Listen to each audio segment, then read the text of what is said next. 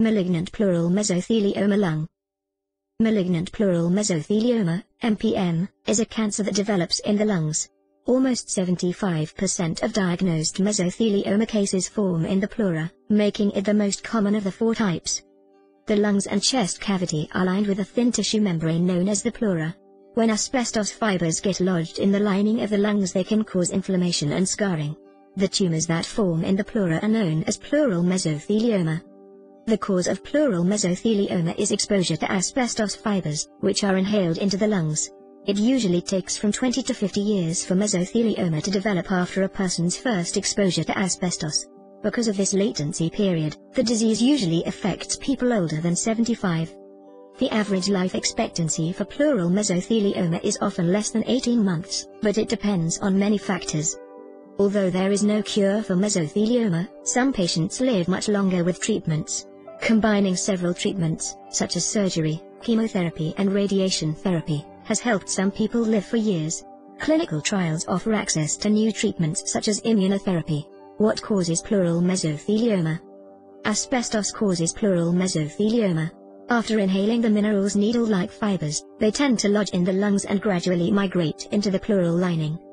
Over a long period of time, these fibers cause irritation, chronic inflammation and genetic changes that turn cells cancerous. These cancerous cells grow fast and uncontrollably, threatening the organs around them. Two layers make up the pleural lining. The outer layer lines the entire inside of the chest cavity, inside the ribs, and the inner layer covers the lungs. A malignant tumor can develop on either layer and quickly spread to the other layer. As tumors develop on the pleural surface, they grow to form a mass around the affected lung. They also cause pleural fluid to accumulate in the chest cavity. The combination of tumor mass on the lung and collection of pleural fluid prevents the lung from expanding, which causes breathing difficulties. Symptoms of pleural mesothelioma. For many people, mesothelioma symptoms are not noticeable until the cancer is in a later stage.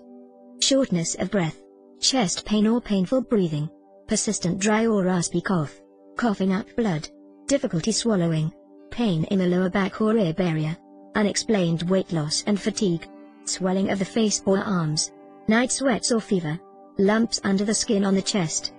Patients rarely mention weight loss and fatigue during their initial doctor visit. These symptoms may show if the cancer is advanced. Some patients develop swelling of the face or arms, back pain or nerve pain. Connect with the top Mesothelioma Doctor on mesotheliomausa.net. We've helped thousands of people affected by mesothelioma find the best treatments. Pleural mesothelioma treatment options. Standard pleural mesothelioma treatment options can include surgery, radiation therapy and chemotherapy. Chemotherapy is the most common type of pleural treatment. A combination of treatments can be used, which is known as multimodal therapy, if a patient is diagnosed early. These treatments can improve symptoms, such as chest pain and breathing difficulties, and improve survival. Patients can access these therapies at top cancer centers across the nation that specialize in pleural mesothelioma treatment, chemotherapy. The most common pleural mesothelioma treatment is chemotherapy. It uses one or more drugs, usually a combination of cisplatin or carboplatin and pemetrexed, Alimta, to kill cancer cells or prevent them from reproducing. Recent advances have improved how well patients respond to chemotherapy, but success rates remain low overall. Surgery. Pleural mesothelioma patients diagnosed in the early stages benefit the most from surgery. The goal of surgery is to remove the cancer and prevent it from recurring as long as possible. The two most common surgeries for pleural mesothelioma are the extrapleural pneumonectomy and pleurectomy and decortication. A pleural mesothelioma specialist can determine if you are eligible for surgery and advise you on which procedure may be the best option for your diagnosis. Extrapleural pneumonectomy. A more aggressive surgical option, the extrapleural pneumonectomy removes the pleura, the entire cancerous lung, the diaphragm and the heart sac, pericardium. Pleurectomy and decortication. A pleurectomy and decortication, or radical pleurectomy, involves removing the tumors and affected pleura, lining of the lung. Radiation therapy. Targeted radiation can destroy cancer cells and decrease tumor size. Radiation therapy cannot cure pleural mesothelioma, but it is an effective way to manage chest pain. Radiation can also help prevent cancer recurrence after surgery. External beam radiation therapy is the most common form of radiation therapy for pleural mesothelioma. Sessions are fast, painless and only take a few minutes. Emerging treatments. Emerging treatments include the use of immunotherapy, gene therapy and photodynamic therapy to treat pleural mesothelioma. These treatments are designed to fight cancer more effectively, while causing fewer side effects for the patient. You may be able to receive an experimental therapy through a pleural mesothelioma clinical trial. Some patients may be eligible for immunotherapy drugs and other emerging treatments through compassionate use programs. Complementary and alternative medicine. Some patients may benefit from combining complementary therapies, such as medical marijuana, dietary supplements or acupuncture, with conventional cancer treatment to ease symptoms and treatment side effects. To avoid harmful drug interactions, always consult your medical team before starting any complementary medicine or therapy. 5 tips when considering treatment. 1. Set clear treatment goals. What's most important to you, longevity or quality of life? 2. Research each treatment option and ask your doctor as many questions as you can think of. 3. Determine where you will receive recurrent treatments such as immunotherapy infusions. Will you have to travel far and how often?